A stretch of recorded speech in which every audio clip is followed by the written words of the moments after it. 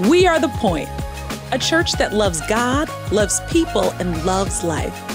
If you are interested in learning more about us, please visit our website, thepointva.com. Thanks for listening. And excited this morning for our time in the Word and how fitting the time in the Word today is going to be, especially in light of the event that took place last night with the assassination attempt on former President Trump. And that event, the event of last night, is certainly in the category of the events that we will remember where we were when we heard the news. You know, I think of September 11th of 2001. I remember where I was when I heard the news of the planes that had were flown into the World Trade Center. I remember the events of where I were just a couple of years ago here in Charlottesville and the Unite the Right rally and the tragedy around that rally and that event. I remember where I was when I heard the news. Last night is one of those events that falls into that category. I was even thinking about it for Carrie and I and our children. It's probably the first event in their lifetime that they will remember where they were when they heard the news of this assassination attempt. And as I'm setting myself last night in front of the television and I'm flipping back and forth between the different news sources, I expected a couple of things from what I was hearing, and I was very intentional to kind of go back and forth between the different news sources. And I heard two things that I expected to hear. The first thing that I heard was both sides were pointing fingers at the other one. If it wasn't for them, this would not have happened. And then the second thing that I heard was, speaking of just the rhetoric, political rhetoric in our country right now, and we have to dial down the political rhetoric. And I heard both of those things. And of course, with the first one, there's probably like truth in, both sides of it. And then, of course, with the political rhetoric, that's very, very true. But then I thought, like, what a tragedy for our country to think that just dialing down the rhetoric is going to fix the issue. You see, our nation does not have a rhetoric issue. Our nation has a heart issue. And you can try to fix behavior. You can try to dial down behavior. You can try to modify behavior.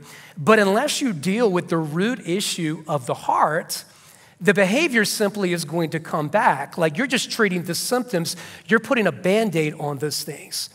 And you think of the words of Jesus. This is exactly what he said in Matthew chapter number 15. He said, it's from the abundance of the heart that the mouth speaks. And then he says, hey, by the way, it's not just the abundance of the heart that the mouth speaks. It's out of the heart that come all issues in life. Out of the heart comes adultery. Out of the heart comes fornication. It's out of the heart that comes murder. It's out of the heart that comes unforgiveness. It's out of the heart that comes bitterness and resentment. It's out of the heart that comes racism. It's out of the heart that comes an indifference for justice and indifference for those who are in poverty. Like, it's out of the heart that all issues ultimately come. Like, you name the issue. I don't care what it is. Maybe it's a marriage issue, maybe a financial issue.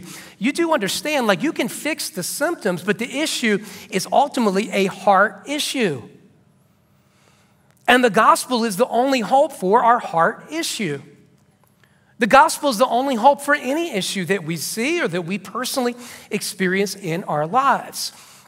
And so it's with that idea in mind that we step this morning into the Gospel of John chapter 5. And if you're new to our church, this summer we've spent time journeying through the Gospel of John. And we're stepping this morning into John chapter number 5. And truthfully, there could not be a more fitting passage for the event that we saw unfold and really for the division that's in our country now. There could not be a more fitting chapter.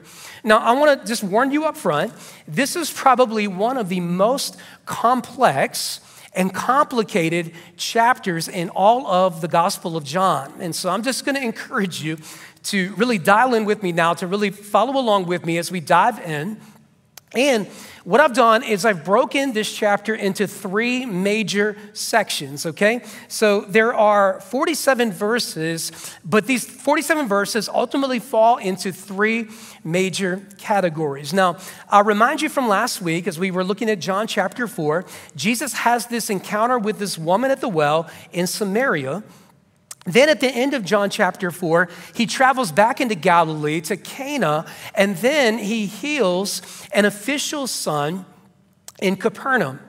Okay, so it feels like Jesus is kind of like bouncing around geographically, but I just want to remind you, this is important, that John is recording these events not chronologically, he's recording them thematically. All right? So with that in mind, in this chapter, John chapter 5, what Jesus is going to say, what John is going to say is, the next thing I want to tell you about is when Jesus healed on the Sabbath. And there's a major shift happening here. Up until this point, John has been showing the connection between Jesus and Jewish institutions. Now we're going to see a shift to this connection between Jesus and Jewish festivals. Now, with that thought in mind, that background in mind, we step this morning into the first 15 verses of chapter 5. And I've called these verses, I've given them the title, this section, Breaking the Law. Okay, Breaking the Law. And you'll see why I called it this in just a moment. Verse number 1, after this, there was a feast of the Jews. There's this connection, the shift to Jesus and the fulfillment of the feast. And Jesus went up to Jerusalem. Now, there is in Jerusalem by the sheep gate a pool in Aramaic called Bethesda, which has 5 roofed colonnades. And in these, verse 3, in these lay a multitude of invalids, blind, lame, and paralyzed. Verse 5, one man was there who had been an invalid for 38 years. Now, if you didn't catch this, let me just hit pause here a moment and show you something. I went from verse number 3 to verse number 5. Verse 3 to verse 5. In fact, some of you, your version of the Bible may include a verse number 4. All right, let me tell you what happens here. I'm reading from the ESV. The ESV is one of these versions that was translated from the earliest manuscripts. The earliest Greek manuscripts that we have did not include a verse number 4. Later Greek manuscripts, from which other versions were translated, like the King James Version, they included a verse number 4, but when they are included, or when verse 4 is included, it's very clear that this was kind of added at a later date. All right, now what did verse number 4 include? The verse that's missing in what we're reading is that there was a legend that an angel would stir the waters of this pool, and the first person that entered into the pool after the waters were stirred were healed. Okay, the legend was that these waters had healing qualities. And so it was kind of a race to be the first one into the pool after these waters were stirred. So this man, he's been an invalid for 38 years. Now, before I go any further, I actually have a picture I want to show you that we know exactly where this pool of Bethesda is. In fact, this was taken from our last trip to Israel. And here we are, we're looking down over the pool of Bethesda. Okay, this is the actual pool. It was discovered actually not that long ago in excavations in Jerusalem. And the reason we're looking down on it is, keep in mind, centuries have passed since this time, and the road system, the city of Jerusalem, had been built up over time. And so we're looking down over this pool. This is an actual place where this happened. I wanted you to see that. Now look at verse number 6. And when Jesus saw him lying there and knew that he'd already been there for a long time, he said to him, "Do you want to be healed?" And the sick man answered him, "Sir, I have no one to put me into the pool when the water stirred up. And while I'm going, another steps down before me." Jesus said to him, "Get up, take up your bed, and walk." And at once the man was healed, and he took up his bed, and he walked. Look at these words. Now that day was the Sabbath. Verse 10. So the Jews said to the man who had been healed, "It is the Sabbath. It is not lawful for you to take up your bed." Now think about this. This man had been in this state for 38 years, waiting on his healing for 38 years. Jesus says the word, and he's healed. This is what he's been waiting on his whole life, this miracle. He's been waiting on it his whole life. Jesus heals him. And the religious leaders are so blind to their religion that all that they're concerned with is it's unlawful for you to take up your bed and walk. You see, the religious leaders over time had put this jagged performance-based edge around the law of God. And the reason they put a jagged performance-based edge around the law of God, and this happens throughout the Old Testament times and the intertestamental period, is because they were trying to control the behavior of the people. Why were they trying to control behavior? Because they were tired of God's judgment upon them. So let's put a long list of do's and don'ts around the law so that we can control people's behavior. And this long list is what is called the oral traditions. In fact, in Matthew chapter number 15, Jesus says, you set aside the commandments of God for the sake of your own traditions.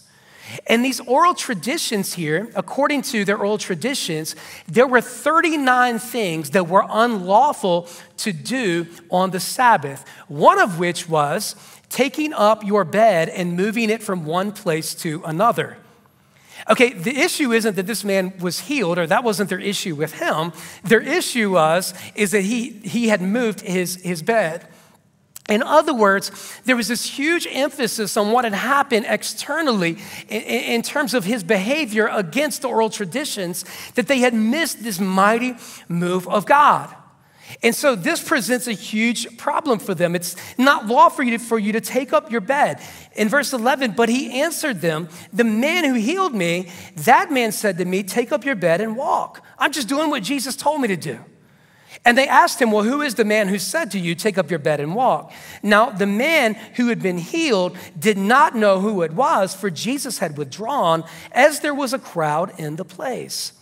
Verse 14 says, and afterward Jesus found him in the temple and said to him, see, you are well. Sin no more, that nothing worse may happen to you. Now, this is very important.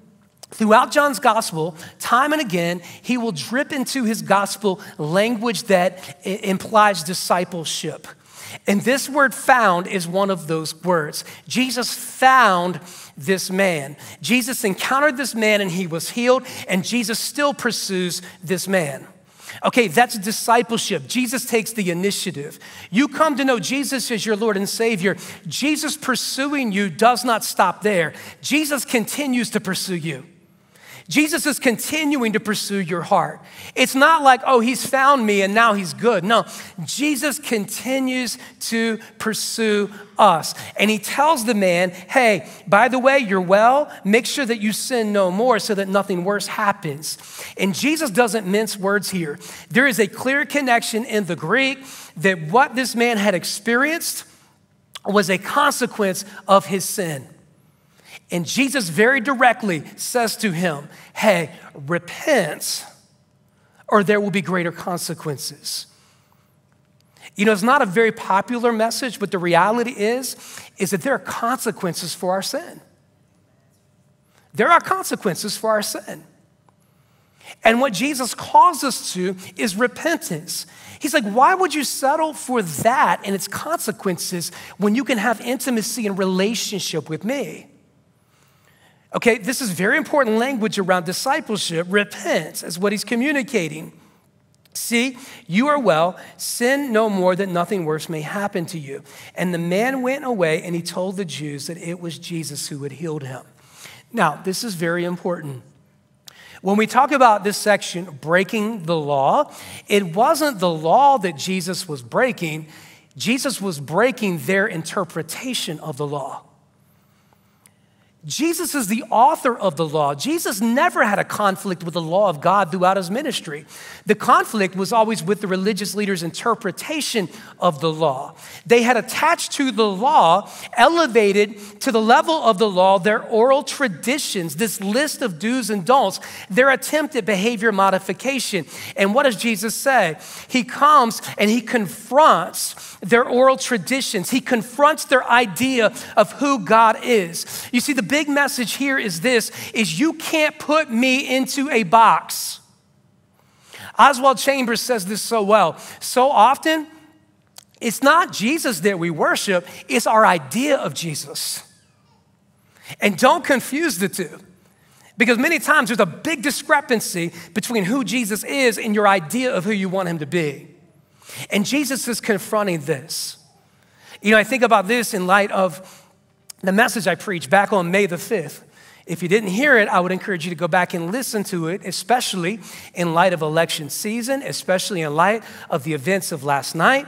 And I gave one long message on how we as believers are to responsibly engage in this election process. And do you remember back in the book of Joshua, when Joshua has this encounter with the commander of the Lord's army, and Joshua says to him, hey, whose side are you on? Are you on their side? Are you on our side? And the commander of the Lord's army, Jesus says, I didn't come to take sides, I came to take over.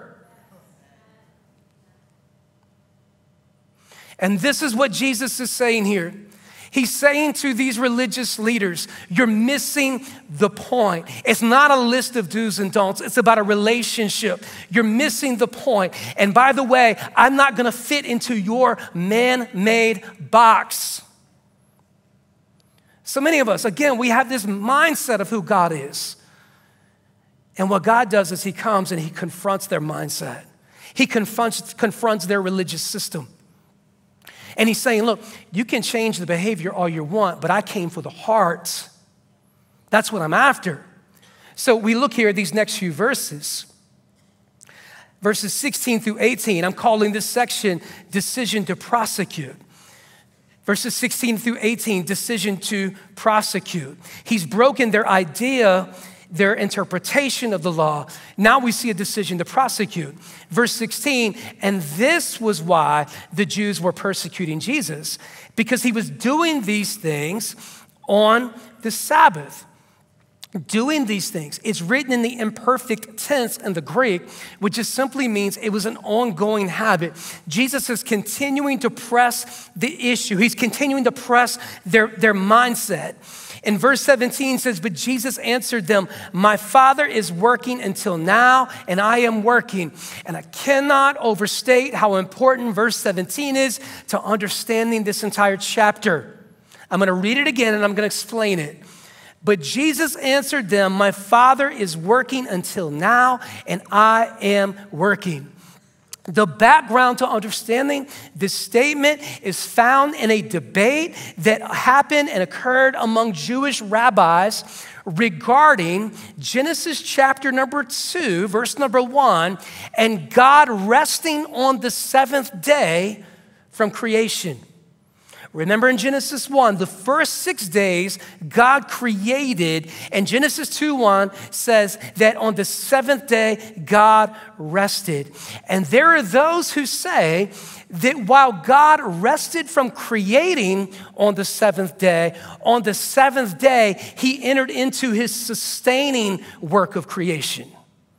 In other words, if God didn't enter into his sustaining work of creation, then what he had created would have fallen into disorder and chaos. Which, if you think about it, the same is true today. A lot of times we don't make this connection, but even now, even as I speak, day after day, moment after moment, do you realize creation that's unfolding around us is evidence of the sustaining work of our Creator? It's all evidence of the sustaining work of our Creator. So it's with that sustaining work in mind, look at verse 17 again, that Jesus says, my Father is working until now, and I am working. And what Jesus is saying is that based upon your interpretation of the law of God, then God himself broke the Sabbath. And Jesus says, and by the way, me too. You see, Jesus is breaking them out of this box that they have put God into. Hence, verse number 18, this is why the Jews were seeking all the more to kill him. Because not only was he breaking the Sabbath, but he was even calling God his own Father, meaning I am God's son, making himself equal with God. So not only for these religious leaders is Jesus breaking the Sabbath, their interpretation of the law of God, but now in their eyes, Jesus is guilty of blasphemy. So it's with that thought in mind that we're going to step into this final part of John chapter 3, verses 19 through 47. And I've simply given them this title, On Trial. On Trial. And what we're going to see is we're going to see a trial unfold between Jesus and these religious leaders. Verse number 19, so Jesus said to them, truly, truly, I say to you, the Son can do nothing of his own accord, but only what he sees the Father doing. For whatever the Father does, the Son does likewise. For the Father loves the Son and shows himself all that he himself is doing, and greater works than these will he show him, so that you may marvel. Now, three important things from what we just read. Number one is this, is we see an unyielding commitment of Jesus to the will of the Father. And we've seen this from the very beginning of the Gospel of John. We see him redefining relationship after relationship after relationship and saying that my pursuit is the Father's will. Number two, I want you to notice this here in verse number 20. This is key to understanding what Jesus is communicating. For the Father loves the Son and shows him all that he himself is doing. In other words, it's the doing that flows out of intimacy with the Father. In other words, it's intimacy and then there's activity. There's being and then there's doing. And we see this discipleship language all through the Gospel of John, abiding in the vine and you will bear fruit. It's about a relationship. It's more than just the doing. It's more than the external world. This is about a relationship with God, and out of the relationship, this being flows the doing of our lives. If you try to fix yourself from the outside in, it won't last. This is inside out change. This is this language here. Now, the third thing from this is these greater works that Jesus is referring to are ultimately two things as we're about to see. Number one, Jesus's ability to both give life, and number two, his ability to execute judgment, both of which are given from the Father. So let me just show you here in verse 21, for as the Father raises the dead and gives them life, so also the Son gives life to whom he will. And in just a little bit in the Gospel of John, John chapter 11, we're going to see an evidence of this. Lazarus, come forth. An illustration of what Jesus is teaching here. Verse 22, for the Father judges no one, but has given all judgment to the Son, that all may honor the Son just as they honor the Father. Whoever does not honor the Son does not honor the Father who sent him. Now, this isn't new. If you're in the first century world and you're reading John's gospel, think back to a couple of weeks ago. Pastor Matt did an amazing job of teaching through John chapter 3. What did Jesus say in this message to this religious leader, Nicodemus? John chapter 3, verse number 19. And this is the judgment. The light has come into the world, and people love darkness rather than the light because their works were evil. John 3:36, whoever believes in the Son has eternal life. Whoever does not obey the Son shall not see life, but the wrath of God remains on him. And now, with this life and judgment in mind, these two works that Jesus has been given, back to John 5:24, he says, truly, truly, I say to you, whoever hears my word and believes him who sent me has eternal life. He does not come into judgment, but has passed from death into life. In other words, Jesus says that believe in me as the Son of God, as the Lamb of God who takes away the sin of the world, as the perfect, sinless sacrifice for our sins. When you turn to me, okay, I am the one who took upon myself the wrath of God poured out against all sin. The law requires that there be a sinless, perfect, unblemished sacrifice for sin. The law requires a blood sacrifice. And Jesus says, I am the one. I am the one who both offers life and executes judgment. And the very second that you turn to Jesus as the sacrifice for your sin, you have life and you are no longer under judgment.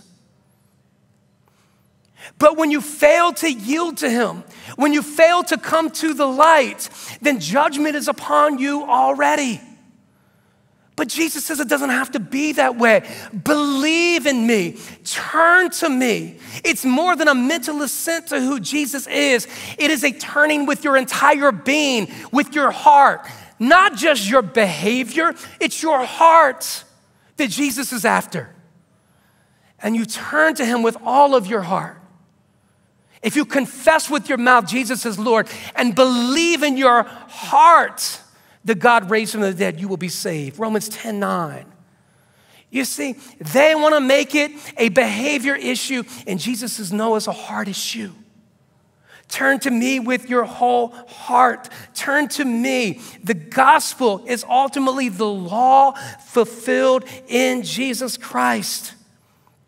And the law requires a blood sacrifice. And Jesus is our sacrifice, our final once and for all sacrifice. You see what Jesus has done is he's saying, not only am I Lord over the Sabbath, I am Lord over all of eternal life. And I alone can offer you life. Jesus is saying, I am the final piece to the puzzle. You know, one of the things that we do from time to time as a family is we will have a puzzle, and I don't know what initiates it, but we'll come across a puzzle. We should put a puzzle together, and we'll put it out on the kitchen table, and we'll just kind of work on it over the course of a few days or a week or so. And it's really interesting to watch what happens when this puzzle starts to come together, because as we get nearer the completion of it, you can just feel the intensity around it, start to ramp up. I probably have something to do with that, but you can just feel it kind of start to ramp up. And you get down to near the end of it, and you're like, who's going to be the one to put the final piece of the puzzle together? And so as we get closer and closer to the end, we start to spend a little more time on it, more time on it, more time on it. And we're family, we're kind of circled around it. And I'm not sure where the kids have picked up on this from. Again, probably me at some point. Although I don't remember this, but at some point, okay, they've learned this. Well, we get down to the final handful of pieces, and one of them will hold a piece back.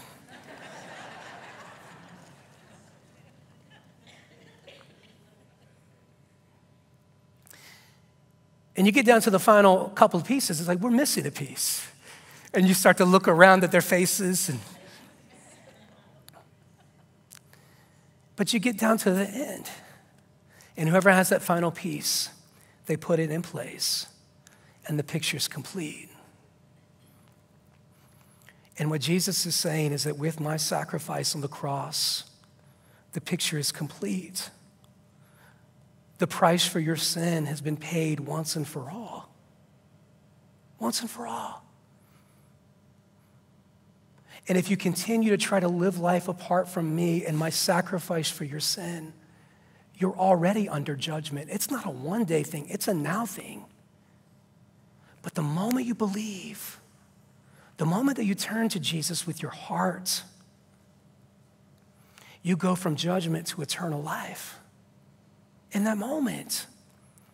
And this is what John is communicating here with this message, this teaching from Jesus. He's not just Lord of the Sabbath, he's Lord over all of life. Verse 25, truly, truly I say to you, an hour is coming and is now here when the dead will hear the voice of the Son of God, and those who hear will live. And so there's this now element to verse number 25. And in verses 26 and 27, Jesus restates both his ability to offer life and bring judgment. For as the Father has life in himself, so he has granted the Son also to have life in himself. And he has given him the authority to execute judgment because he is the Son of Man.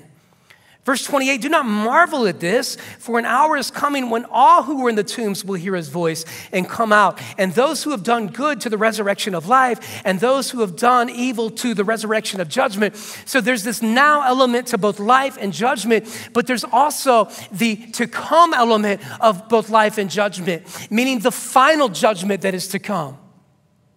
Now, we read this and we think, wait a minute, this seems works-based, and it's not. In fact, I want to encourage you, John chapter 3, verses 20 through 21. In fact, I'll read them very, very quickly for you. For everyone who does wicked things hates the light and does not come to the light, lest his works should be exposed. But whoever does what is true comes to the light, so that it may be clearly seen that his works have been carried out in God. In other words, it's the works that flow either out of yielding to Jesus as the light or rejecting Jesus as the light. In other words, the works are just simply going to reveal the condition of the heart. Your life, your works are telling a story. Now, what we're going to see in the remainder here is this shift in Jesus' teaching. He's been referring to himself as the Son. Now he's going to start using the pronoun I.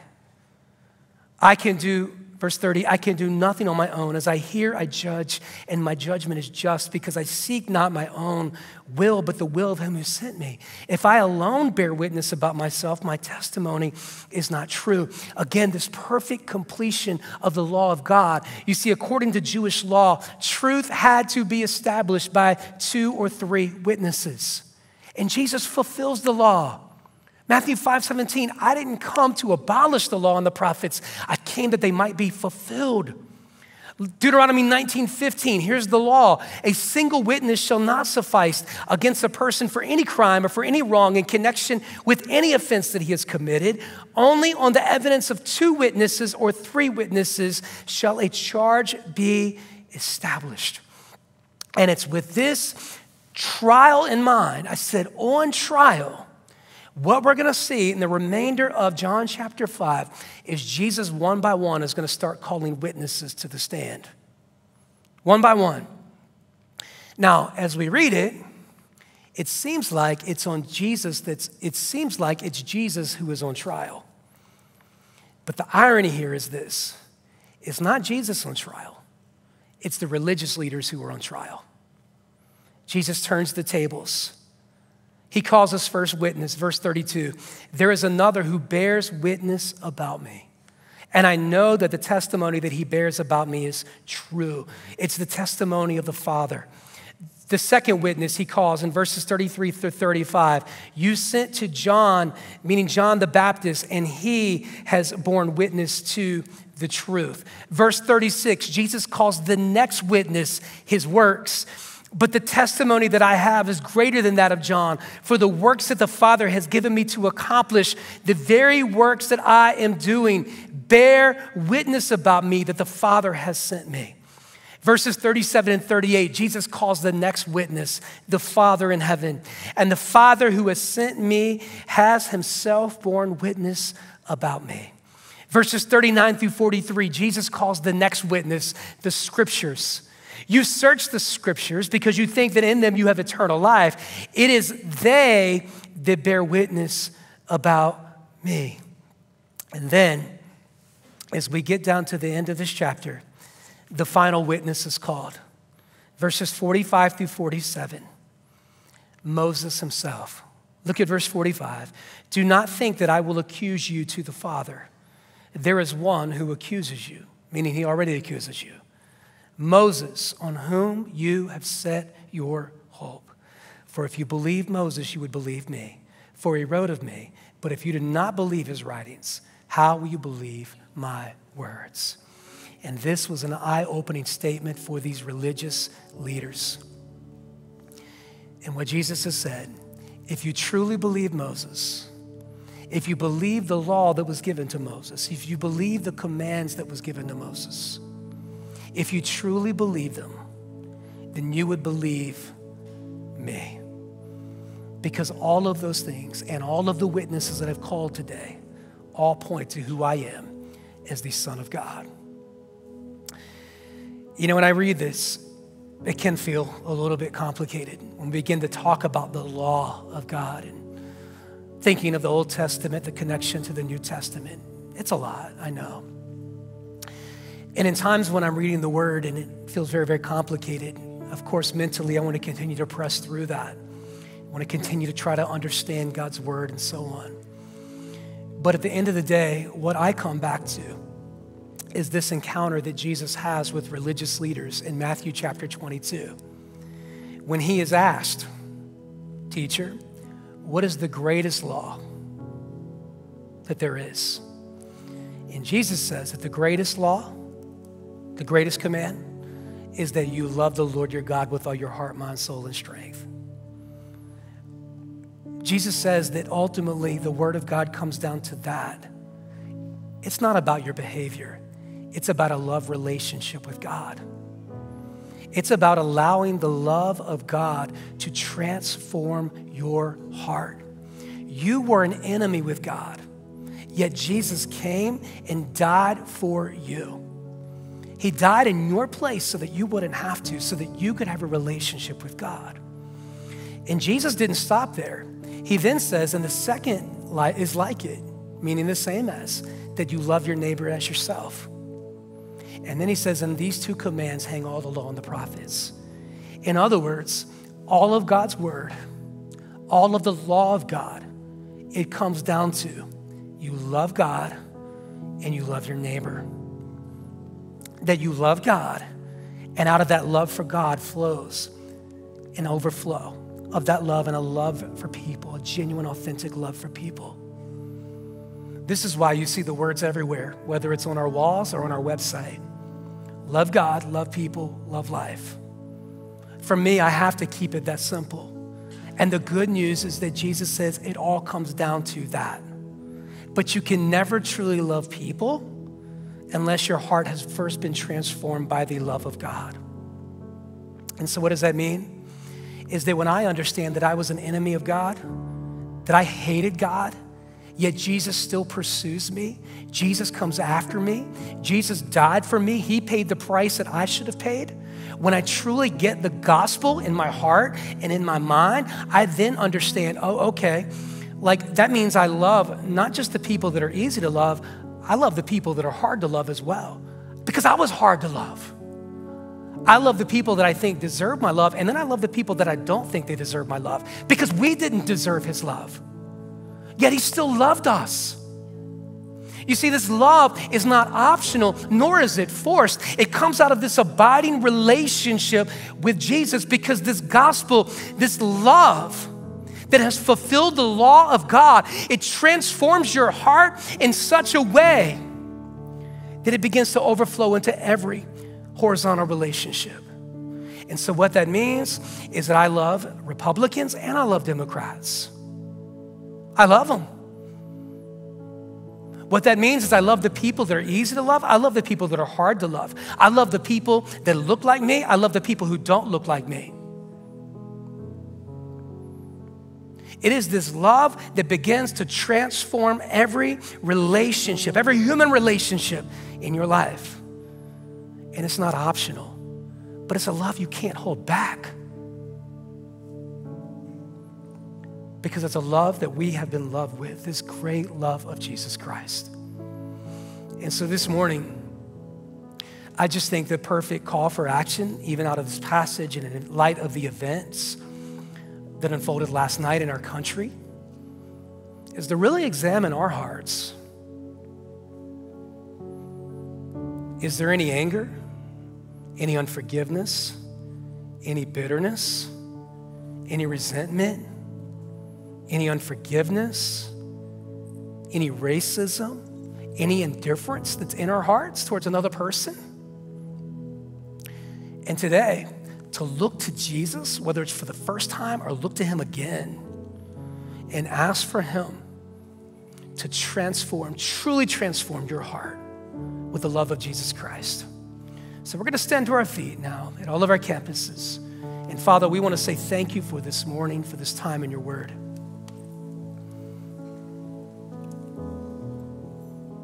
And God, today, may we look to the cross and may you change us. God, may we consider who we were, how we rejected you. We turned from you. We were enemies with you, yet you relentlessly pursued us with your love. God, I pray that we would be reminded of your great love for us, the gospel, and that with the gospel that you would change us. We forgive because we were forgiven. We love because we have been loved. And God, I pray for any relationship right now. I pray for anything in our heart that's hindering relationships, that God, you would touch it this morning. And I pray especially for those who've never trusted you as Lord and Savior. God, right now they're under judgment, but you're giving them the opportunity right now to turn to the light, to turn to life. May this moment before us be the moment that they believe. And as heads are bowed and eyes are closed, everyone's very still and quiet. If you have never trusted Jesus as your Lord and Savior, I want to give you the opportunity right now to turn to him in belief, true belief and true surrender. If that's you today, I'm going to lead you in a prayer. I'm going to ask you to pray this prayer out loud after me. And I'm going to invite the rest of us to pray it out loud as well, just to support and encourage those who are making this decision today. Father, thank you for this time. Thank you for your word. Thank you for the power of your word. I understand my need of salvation, that I am a sinner in need of a Savior. I believe that Jesus died for me, that he rose again. Come into my heart, cleanse me of my sin, and I ask for the courage to live for you from this day forward. In Jesus' name, amen.